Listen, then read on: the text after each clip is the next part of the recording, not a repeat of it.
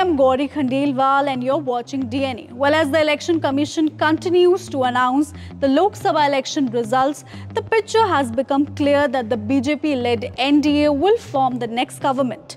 But PM Narendra Modi's proud proclamation of Ab Ki Baar 400 Par has fallen flat.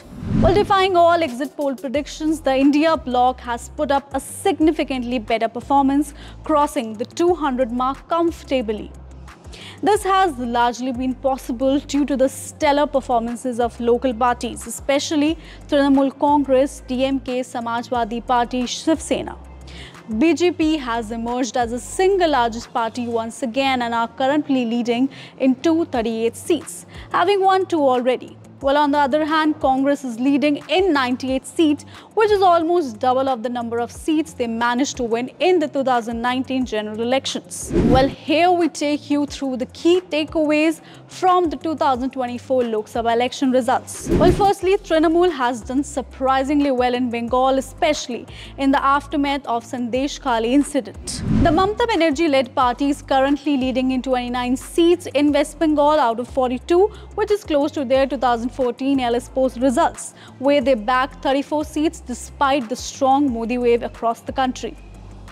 Well, secondly, the TDP, which is also sweeping the Andhra Pradesh Assembly elections, is leading in 16 Lok Sabha seats across the state. Meanwhile, Nitish Kumar-led JDU is leading in 12 seats in Bihar. Well, these two alliance partners will be crucial for the BJP when they look to form the next government. Given Nitish Kumar's history of switching alliances, it will become a tricky situation for the BJP if he has a change of mind once again. Well, time will tell if Chandrababu Naidu and Nitish Kumar will become kingmakers this time. Well, thirdly, Rahul Gandhi, who lost the Congress stronghold of Amethi to Smriti Irani in 2019 general elections, has stormed back this time. He had contested from 2 seats, Wayanad in Kerala and Raebareli in Uttar Pradesh. Well, Nota has created another record for itself this time around. In Indore, where the Congress candidate had withdrawn himself from the contest, Nota has garnered more than 2.1 lakh votes, beating the previous record set by Bihar's Gopalganj with certain votes. Well, sixth, Samajwadi Party has emerged as the second largest party of India bloc, won 15 leading in 23, while the BJP is giving them a neck-to-neck fight in Uttar Pradesh with 15 wins, lead in 17 seats. Yogi's image within the party might take a dent after the results.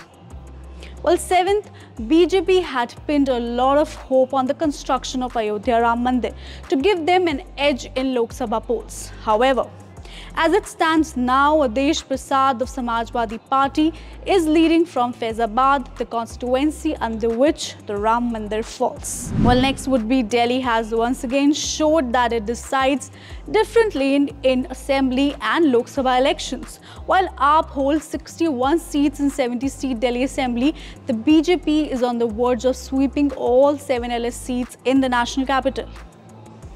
Ninth, the BJP for the first time has managed to open its account in Kerala, in the southern state. The chief party of the ruling alliance LDF, the CPM-M, has reduced to just 1 seat.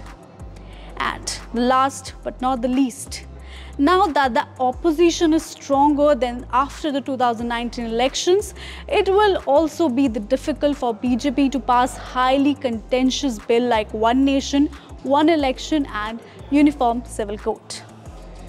Well, that's it. Keep watching DNA.